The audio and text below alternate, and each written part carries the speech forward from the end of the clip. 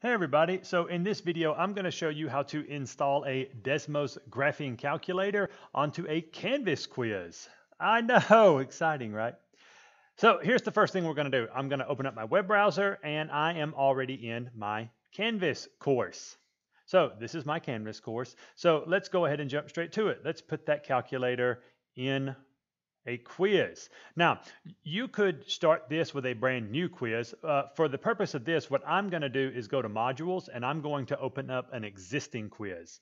So here on this homework assignment 1.1, right triangle trig sides, my students did not have access to the Desmos calculator. So what I'm going to do is just update this so that they have access to it next time.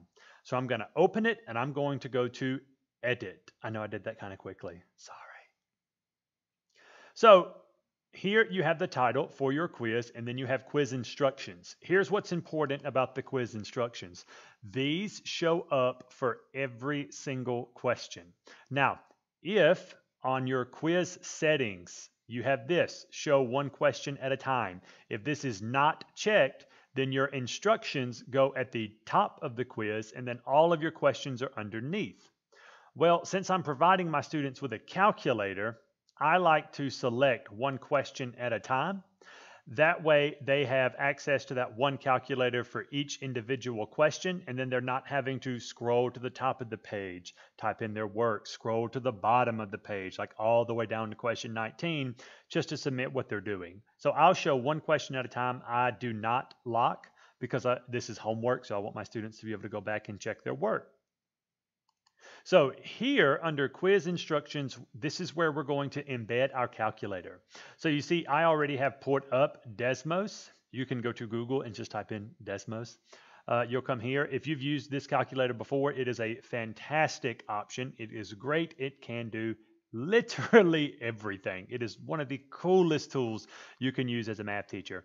What my students are currently doing right now is right triangle trig, so their calculator needs to be in degree mode. So if I hit this little toolbar, I already have it in degrees. Normally it's in radians, but I'm going to make sure mine is in degrees.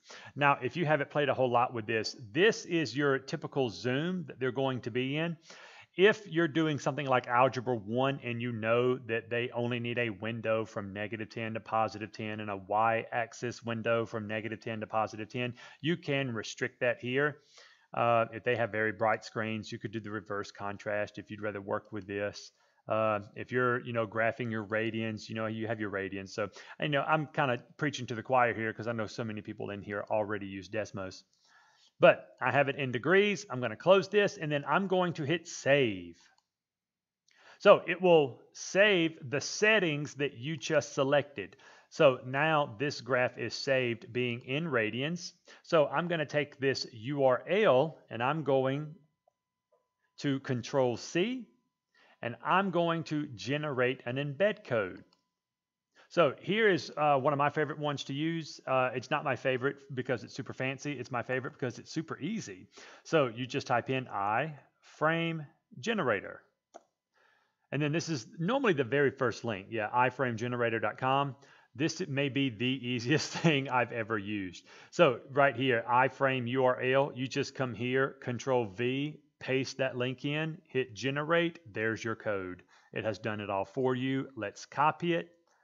I can come back to my Canvas quiz. Now, if you Control-V, you're not going to do anything.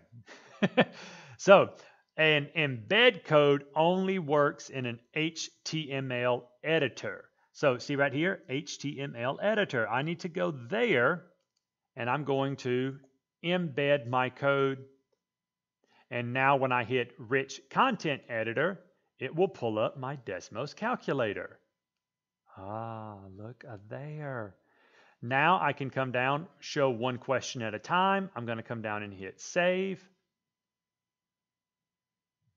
So now when I preview this, they're going to have one question at a time, and they have access to a Desmos calculator in their homework.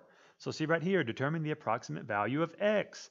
Well, here's your angle. That's opposite over adjacent. So tangent of 62 equals x over 4. So to find this answer, that's 4 tan 62.